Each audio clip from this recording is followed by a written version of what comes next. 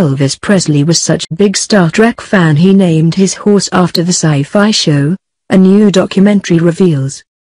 The king of rock and roll is also claimed to have once recorded 35 tracks in just 5 nights, according to the 7 Ages of Elvis, which has been made to mark 40 years since the superstar's death.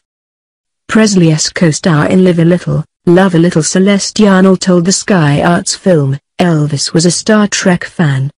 He even had a horse named Star Trek. The actress had appeared on Presley's favorite TV show just a year before they worked together. She said, "First day on set, Elvis gave me the biggest hug, and he said, 'I just couldn't wait to meet you. I knew you were coming.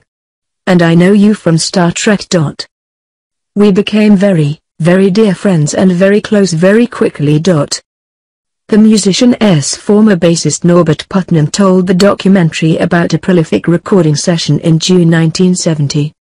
"No one had ever accomplished that much work. And it couldn't have been done with any other artist. He would learn a song in 2 or 3 takes. And Elvis would say, 'Let's do it. Come on guys.' It's almost like an athlete, like, 'Give me the ball, I'll score.' He's pumping, he's saying, 'Guys, we're going to nail this first take, come on.' And, he did nail it, first time through. He's phenomenal, and he just heard this song for the first time 10 minutes ago.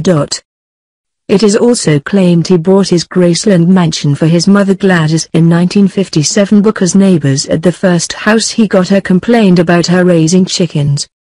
The documentary features a number of those people close to Presley who have never spoken about him on TV before, including high school friend Blanche Jordan Scott, Army buddy Bill Norville, and session musician Charlie McCoy who played on 10 Elvis albums.